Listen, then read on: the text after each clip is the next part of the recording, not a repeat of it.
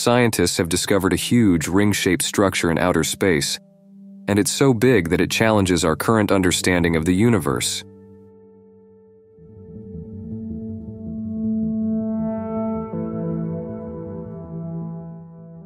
Dubbed the Big Ring, the ultra-large structure has a diameter of 1.3 billion light-years and a circumference of 4 billion light-years, making it roughly 15 times the size of the Moon, as seen in the night sky from Earth.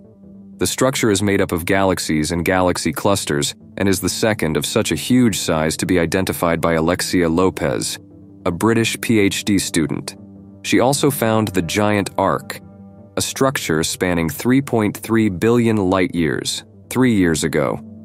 Ms. Lopez, who studies at the University of Central Lancashire, said, "Neither of these two ultra-large structures is easy to explain in our current understanding of the universe, and their ultra-large sizes, distinctive shapes, and cosmological proximity must surely be telling us something important.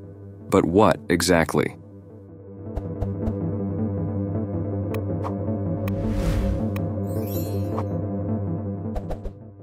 The findings, presented by Ms. Lopez at the 243rd meeting of the American Astronomical Society, AAS, appear to challenge a key cosmological principle that states that on a large scale, the universe should look roughly the same everywhere.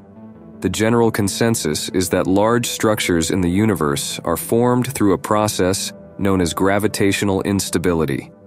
This process has a size limit of approximately 1.2 billion light-years, as anything larger would not have had enough time to form. Both of these structures are much larger.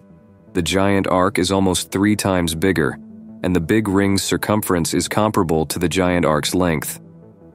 From current cosmological theories, astronomers didn't think structures on this scale were possible. The data being analyzed is so far away that it has taken half the universe's life to get to us.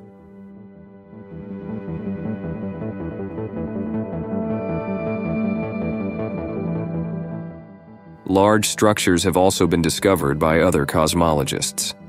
The biggest single entity scientists have identified is a supercluster of galaxies, the Hercules Corona Borealis Great Wall, which is roughly 10 billion light-years wide.